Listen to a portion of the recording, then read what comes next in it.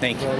Liz Glover with the Washington Times, sir. Nice to meet you. Tell me, so you're hosting this evening. Do you have your speech, your comments on your iPad there? Revising them, but it always takes me years because I have no muscle memory when it comes to computers. I walk by a computer and the wheels fall off. So I have to always relearn how to use it. Even an iPad? What are your favorite apps? My favorite apps?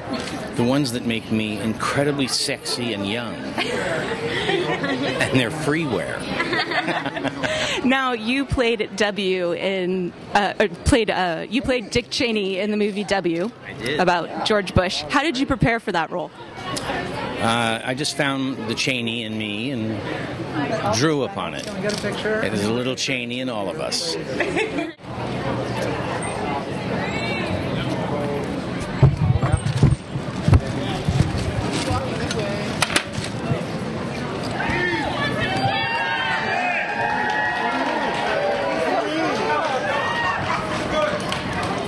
Now, the president's going to be here tonight, and he, of course, is a basketball fan, has taken to the court himself a few times.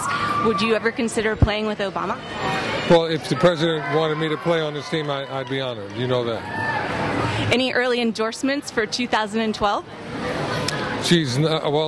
I think they did the right thing in 2008. Maybe they should do it again. All right. Thank you. Congratulations, sir, on your Lifetime Achievement Award. My pleasure. Thank you. And then we've got Washington. Hello. Hi, Dame Andrews. Nice to meet you. It is such a pleasure to meet you. Thank you. You are a legend. Congratulations on the honors this evening. Thank you. I'm very delighted and thrilled to be here. Well, you've won an Oscar, an Emmy, and a Grammy, but not a Tony. So one away from an EGOT, if you will, from 30 Rock, Tracy Jordan. Yes.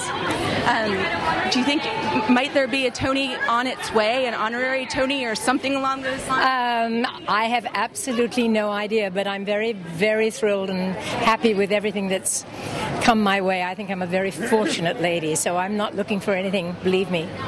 Well, congratulations on your evening again. Thanks so much.